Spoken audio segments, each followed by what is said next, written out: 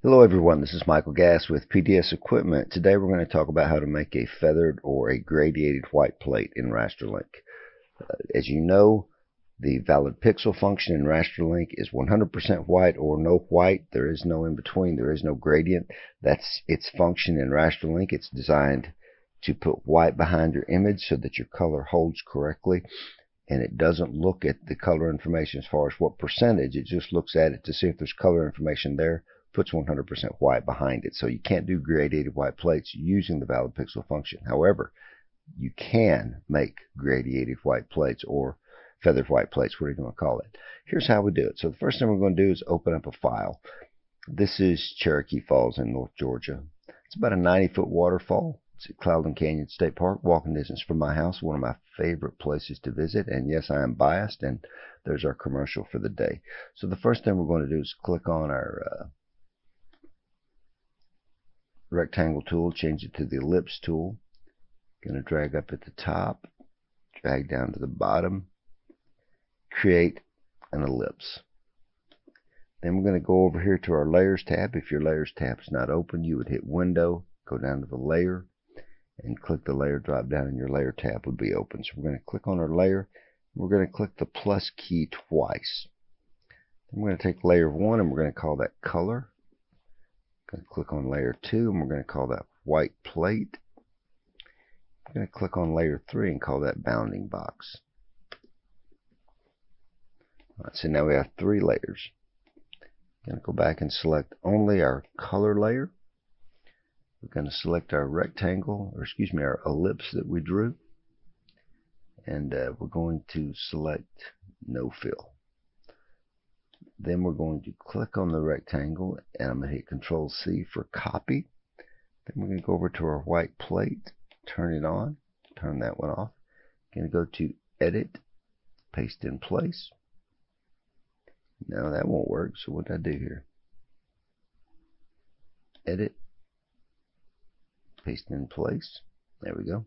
So now we have the same rectangle, or excuse me, the same ellipse, the same oval on 2 different files. We're going to go back to our artwork, and we're going to select everything. Just drag across and select. We're going to go to Object, Clipping Mask, Make. Now we've clipped down our original file. Now we're going to go to Effect, Stylize, Feather. It's going to be 0.3 inches. We're going to click OK. Yeah, that's a good feather. That's a lot, but I like it. It works for this. Makes a nice, soft, interesting image. So now we're going to come over here to our white plate. We're going to click on that, and we're going to click on our fill. We're going to double click and make our fill 100% cyan, 0 everything else. This is going to eventually be our white plate. So the next thing we're going to do is feather the white plate. But I want to make sure my white doesn't feather out stronger than my color, because if that happens, you get a white halo around your image. So I'm going to take this image, and I'm going to transform it. I'm going to go Object. I'm going to select this. I'm going to go Object, Transform. And I'm going to scale it. And I'm going to cut it back uniform 95%. So I'm going to cut it back 5%. Just made that a little bit smaller. Now I'm going to come over here to my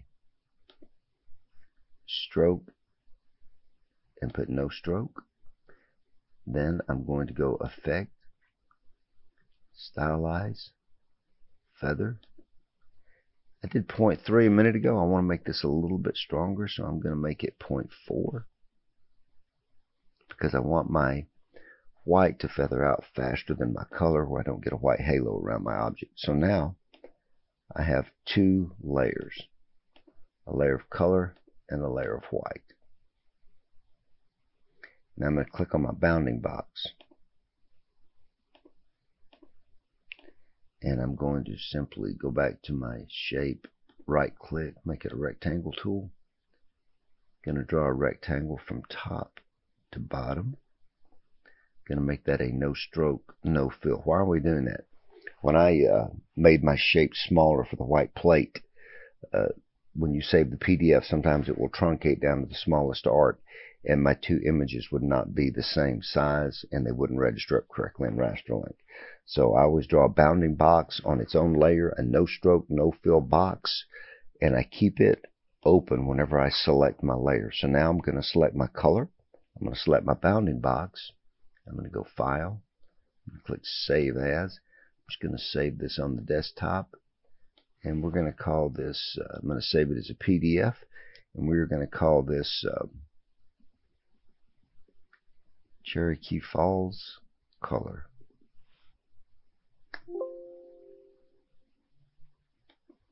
Evidently I've saved this before.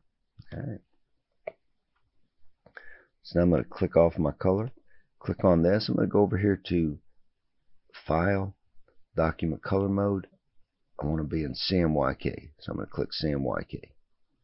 So again, that was File, Document Color Mode, CMYK. To save this, it has to be CMYK. I did not necessarily want to save my original artwork as CMYK because I want to keep it in whatever native form it was in, which was RGB. Sometimes you shift an image from RGB to CMYK, you can't get a little color shift, so we're only worried about our white plate layer being RGB, or excuse me, being color, not RGB. So now we're going to highlight our bounding box, highlight our white plate, not highlight our color plate. We're going to hit File, Save As, Cherokee Falls, White. Click Save. And again, I've done this before, so we're going to save that. All right, now we're going to bounce over to Rasterlink. We're going to hit, I'm on a 6042 Mark II.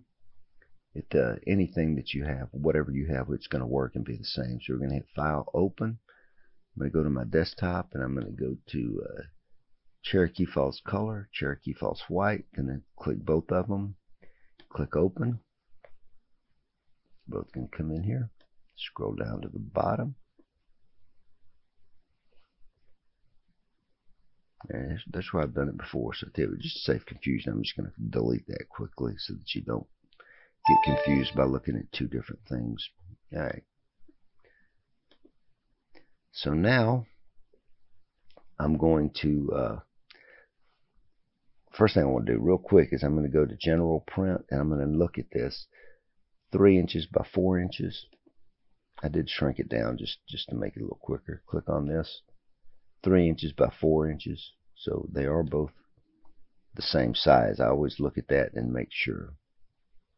3.078, 4.356.